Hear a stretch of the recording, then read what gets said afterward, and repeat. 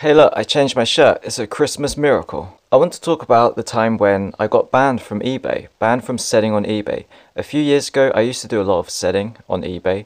It started out with me going to charity shops and flea markets and buying cheap crap like jewelry and wooden boxes, and then I would sell them on eBay, and a few people would buy them, but it didn't really work out very well. I wasn't making much money, it was taking too much time, so I decided to start buying bulk items from China and Hong Kong. I used to mainly buy these cheap plastic watches from Hong Kong. You could buy a pack of 10 watches for about £3, and then you could sell each watch for about £2.50.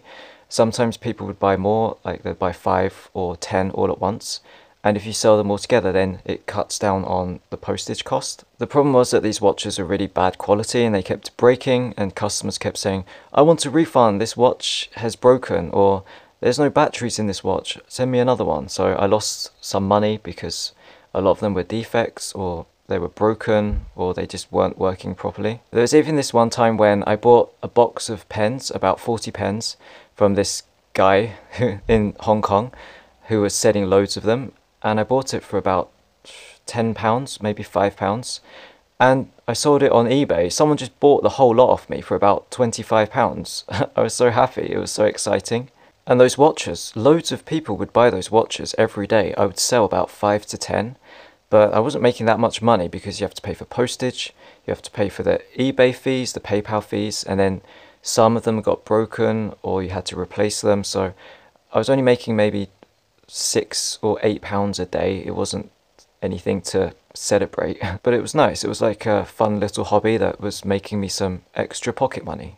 And then one day I was browsing eBay, and then I noticed some people were selling stuff from Japan on eBay, and they were just selling random crap like magazines, books, cosmetics, food items, and I noticed that a lot of them were actually living in Japan and selling stuff on the UK eBay. So I thought to myself, hey, why don't I give this a try? It doesn't look too hard. So I did a lot of research. I checked out what other people were selling. They were mainly selling stuff like magazines, and I checked out how much they were selling the magazines for, how much you have to pay to actually get the magazines in the first place, how much postage costs, and it actually worked out. They were making nice money from it. You could also check their feedback, so you can even check how many magazines they were selling that month, and they were actually making enough money that you could live on. So my main idea was to just copy them and sell magazines like they were doing. I went into the convenience stores, the shops, bookshops, and I took photos of various magazines, and then I went online to find like a nice stock image to use, and no one was buying anything. I didn't sell any magazines, no one was interested, and I didn't understand what I was doing wrong. I was doing it just like what the other guys were doing. I was selling it for the same price, I even undercut them, but people weren't buying from me. And then one day I decided to try selling knife sharpeners, sharpening stones, and for some reason, they sold like hotcakes. They were selling so quickly. I used to go onto Amazon Japan and I would buy all these knife sharpeners, and then I'd sell them for twice the price on the English eBay, the UK eBay. I was selling maybe 5 to 8 knife sharpeners every day. I was going to the post office every day with a big bag of parcels to send, and that must have looked pretty strange, a bit suspicious. One time the woman at the post office even asked me if the parcels were reaching their destination properly, and I said, yeah, there's no problems, thanks. That was nice of her. And there was this one knife sharpener that was selling really well, better than all the others. One day I got so many orders, maybe 30 orders. I had so much money coming in, it was so exciting.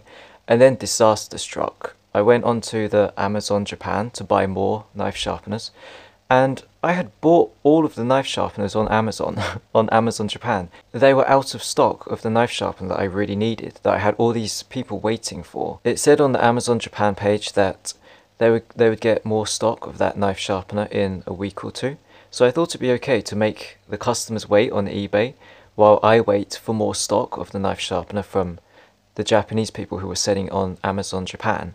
But that was a big mistake because people weren't happy. They started demanding that they get a refund, and that was kind of tricky because I already spent all the money buying new stock. So loads of people started to get angry and they demanded refunds, and I tried explaining. I said, I can't refund you right now because I spent the money buying stock, and if you could wait a few weeks then I could get the knife sharpener over to you. But most people weren't happy with that. and loads of people started opening cases with eBay so that eBay would give them a refund, and about 20 or 25 people opened cases and eBay refunded them, and they all left me negative feedback, which made me unable to continue selling because I had so much negative feedback, and eBay had put a minus balance onto my seller's fees. So I was on something like minus £1,000 in seller's fees. I ended up cancelling the orders for the knife sharpeners on Amazon Japan, so I got my money back from Amazon Japan, and then I decided to pay all that money back to eBay to get my seller's fee back into the positive out of the negative. And even after I paid the money back, my account was still banned from selling on eBay. I thought if I paid all the money back, it would be fine and I'd be able to sell again, but nope. I phoned eBay explaining the situation, and they said that unfortunately, because of my recent negative history, that I'm not suited to selling on eBay, which is their way of saying nicely, we don't want you selling on our sites, please F off. But he also said on the phone, although you can't sell on eBay anymore, eBay's still a great place to do shopping. It's like they just banned me from selling. At the end of it, they're still encouraging me to come and do my shopping on eBay. I was like, no thanks, I'm not buying on eBay ever again. It was so frustrating. I thought if I paid back eBay, then everything would be fine. I didn't realize that they were going to ban me from selling. Maybe if I knew that they were going to ban me from selling, I wouldn't have paid them the money back. I mean, what was the point? It was just really disappointing because I had spent years working on that eBay sellers account. I had nearly 2,000 positive feedback points. I had a nice reputation. I had almost 100% positive, maybe 98% or something, and it's just gone, just like that. My eBay sellers account just no longer able to sell. Yeah, I know I could have just made a new sellers account, which I did, and I even made a new PayPal.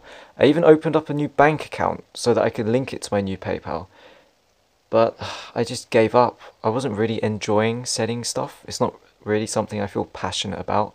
I wasn't making much money by doing it, and it just felt like this is too much hard work. I don't really want to do this. It's not worth the time, it's not worth the effort, and I don't even use eBay anymore. I used to use eBay for everything. I used to buy stuff on it, I used to sell cameras and used games. Now I have to sell everything on Amazon, which is fine. It's just that eBay was better. I don't know if this will still work now. Maybe if you want to go to Japan, you could try it out yourself. Just go onto Amazon Japan, look up knife sharpeners, buy a few, then put it onto the English eBay for double the price. You can make a bit of extra pocket money. Yeah, I know, it was all my fault. You should never advertise that you're selling something if you don't actually have the stock, and I should have refunded those guys their money back straight away, even if it meant that my bank account went into negative figures. But it's all in the past now, can't be changed, can't be rectified. I'm not really going to be an eBay seller ever again. Yeah.